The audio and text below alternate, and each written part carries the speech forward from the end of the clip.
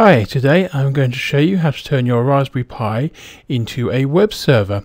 The first thing you'll need to do, of course, is install a new installation of Raspberry Pi on your SD card. If you don't already know how to do this, then please visit the channel www.youtube.com/teachyourself-stuff, and you will find the video here, Raspberry Pi basic installation and setup of Wheezy. So what you'll need to do is run through all that, and then when you get to this screen here, you will need to follow the instructions. First of all, expand the rootfs so it fills the entire SD card, but the most important one is to make sure that SSH is enabled. I tell you to do this in the instructions, but in case you didn't do that, you'll need to go back, reinstall your card, enable SSH, and once that's done, you can carry on with the rest of this tutorial.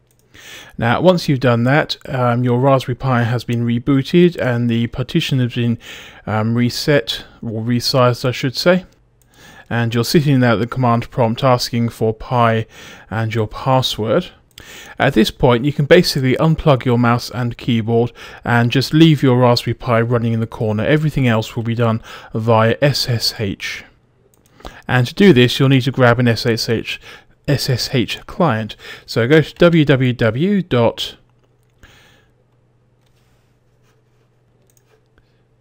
Sorry, my mind's completely blank then. www.putty.org and download the Putty client. Now, I've already got that pinned to my taskbar, so I'm just going to launch that. You'll get an IP address for your Raspberry Pi. This is readable directly from your login screen, so if you just look at your login screen on your main Raspberry Pi itself, you'll see the information there, as you can see. So my IP address is 192.168.0.7, so it's directly right above your login screen there. So I can get rid of that now. I'm going to completely operate within the SSH client, which is Putty. So it's 192.168.0.7, and I click on Open, and this is basically a remote terminal window. So I log in with my usual details, Pi and Raspberry. And in order to ensure our Raspberry Pi is as stable and up-to-date as possible, the first thing we could do is run a set of commands that updates the firmware and software side of things. And to do this, first of all, we're going to update the clock. So sudo dpkg reconfigure tz data, and this will come up. So select the area you're in. I'm in Europe, and the closest city to me is London, and that basically automatically sets the time and details on my Raspberry Pi. Next, we're going to update our repository information, and we're going to do that with sudo apt-get update, and we'll just wait for all that to download. I'll just pause the video while it installs everything. So once all that's finished and you're back at your command prompt, you then want to perform a nice update of all the packages and things on your system. So to do that, we're going to type in sudo apt-get and upgrade. So don't worry if your Putty client pauses while you're typing in things. Just carry on typing and it will catch up eventually. So I'll then hit enter there. Now this process can take about 20 to 30 minutes depending on your download speed. So if you type yes here and then enter, and then you can just walk away, go make a cup of tea or do whatever you like. So I'm going to pause the recording here as well, and I shall come back when it's finished updating everything. So now that that's finished updating, we're going to proceed and update our firmware, and we're going to do this with sudo apt-get and we're going to say install CA certificates, this will download. So everything is already at the latest version, that's good. And now we're going to update the git course, so sudo apt get install git core.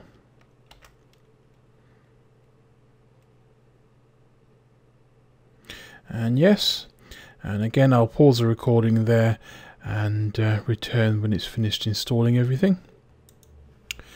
Now we're going to grab the rpi-update made by Hex, and we're going to type in sudo wget http:// full stop gl / 1b capital O and f capital J space -o space /usr /bin /rpi-update, and then 2 @ space and sudo chmod add x space /usr sorry, that should be USR, not E, /bin /rpi-update -update I should say, and this basically downloads it from that location to that folder structure, and then we set it to executable. And we'll wait for that to download, won't take too long. So there we go, that's now been done. And now we type in sudo just wait for it to catch up. Sudo rpi-update, and this will now update all the firmware.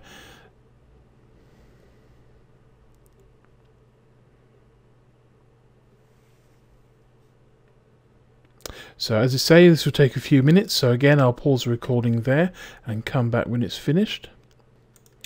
Okay, that's been done. Now as you can see, it's all the message there telling us we need to reboot, and to do this type in sudo sudo shutdown -r and now, and if I look at my Raspberry Pi device, yep, there we go. So it's now rebooting. So what I'm going to do is close this. We'll launch the putty again.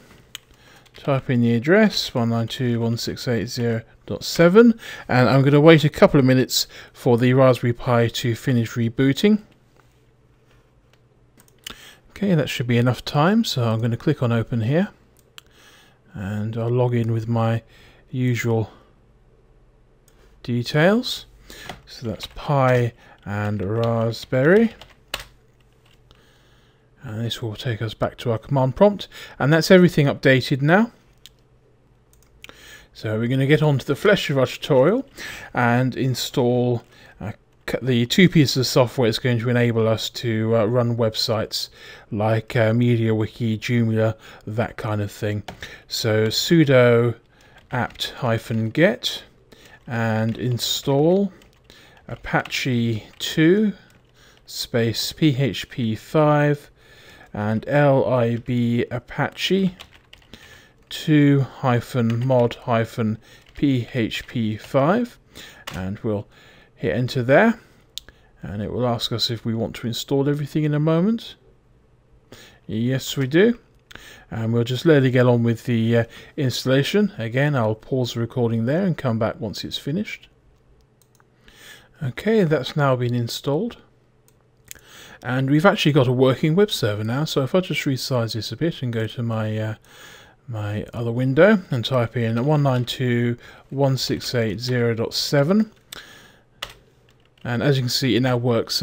If your entire intention is to just serve HTML content or PHP content, then you can do so now. You don't actually need to do anything further. However, if you wish to install MySQL database support, then carry on with this tutorial.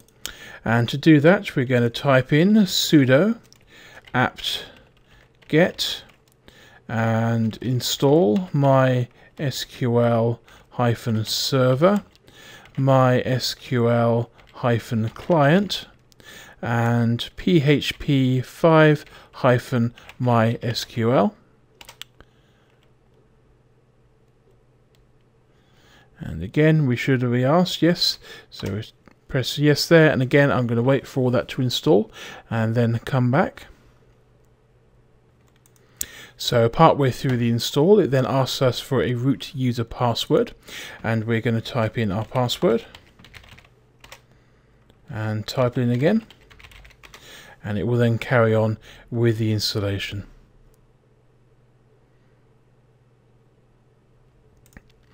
And now everything has been installed. Now, in other instructions I've read, they often go on to install an FTP server. However, this is wholly unnecessary. If I go to here we go. If I go to I've forgotten the name bit, FileZilla. My brain's gone blank. So FileZilla, then I'll have a look here. So as you can see, I've created an account already. I've got my Raspberry Pi address here. I've got my login set to normal, and I've just typed in my usual Pi and password. And if I click on connect here, so I bought the previous one and reinstall.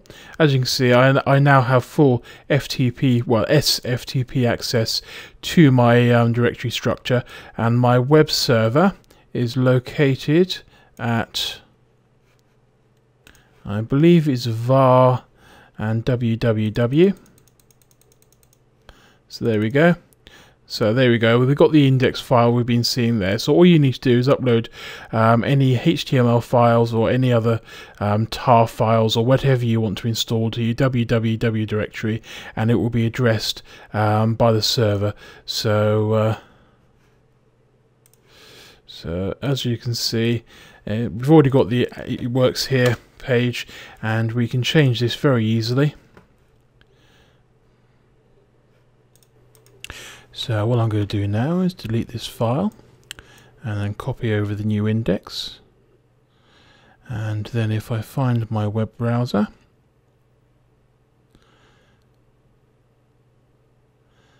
and as you can see, the old page is there, so I'm just going to press F5 and refresh. I then get the right file.